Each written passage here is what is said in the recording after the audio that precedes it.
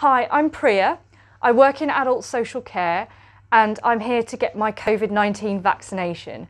I think it's really important to be vaccinated against coronavirus as I'm protecting myself, my family, my friends, and I really want to be able to support my health and social care colleagues to help them to deliver frontline services to our residents.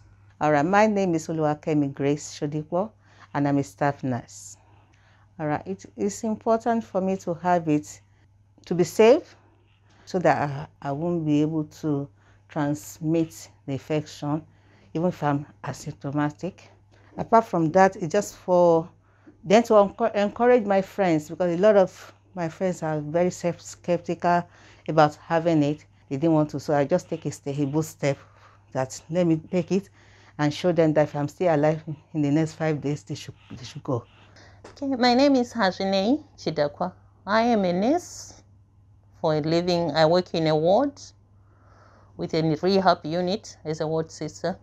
I had the vaccine because for the best interest of my patients, that's what I thought of first. Then for myself, because I was shielding at one point, that's why I felt for protection of the patients I'm looking after every day, and for myself as well.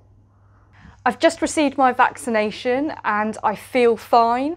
I've been made aware of some of the side effects.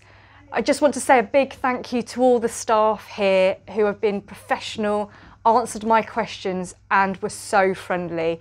Thank you.